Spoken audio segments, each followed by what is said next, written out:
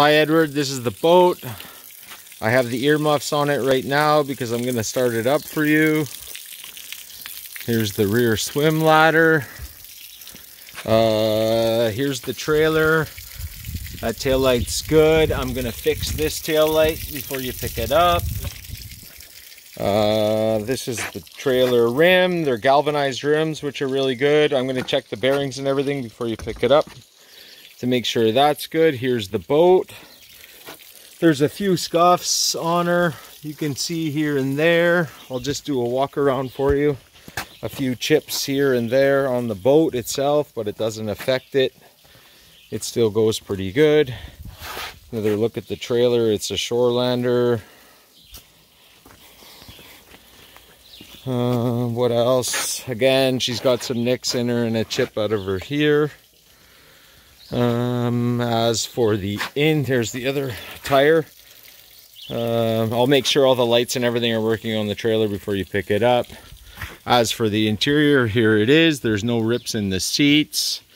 You got rear storage under the seat there. Same thing there. And on the other one in the back, you got the battery, you got the bilge pump. That's a fuel pump. Inside, you got a glove box, 2 captain seats, and some storage up there. Okay, there's the front. Is here. You got storage under all 3 of these. Okay. That one, no storage, Maris. This one has storage, life jackets and whatever, set of paddles. There's Alpine speakers in it, so we do listen to music. In the dash, there is a USB plug here.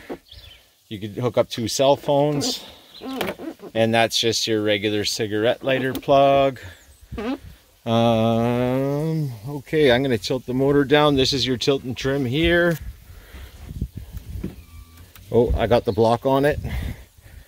I'll have to take that off. I'll get you to start it, Maris, when I say. Oh, another thing I was going to show you here. So here's the stereo. It's Bluetooth with MP3. There's your trim gauge. Never really worked for me. Your gas gauge, your voltmeter, and your RPMs. Because I put the stereo in, I just moved the speedo down there. Because it wasn't really important anyway, but it's still hooked up and it works. So okay, I'll let the block off the motor. You have another trim button here,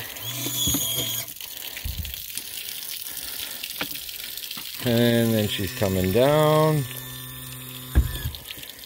Okay, Maris, turn the key, fire her up.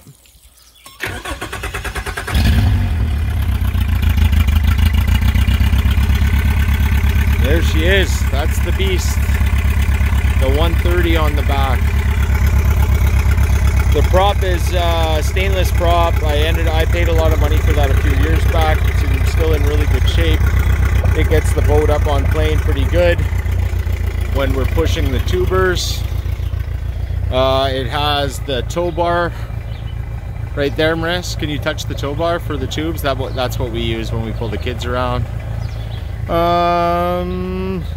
Turn up the radio a little bit, Maris. Just press volume up on the stereo. It says volume on the stereo right there, VOL. There you go. So anyways, that works good. That's good, Marissa. I'll just rev the boat up a little bit for you so you can hear it.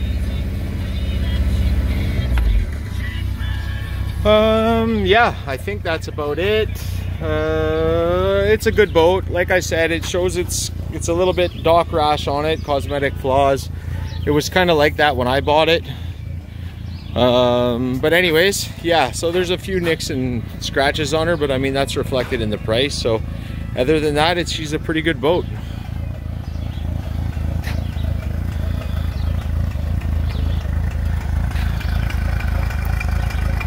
Okay, and that Honda 4-stroke in the water, you can barely hear it run. It's a really good motor.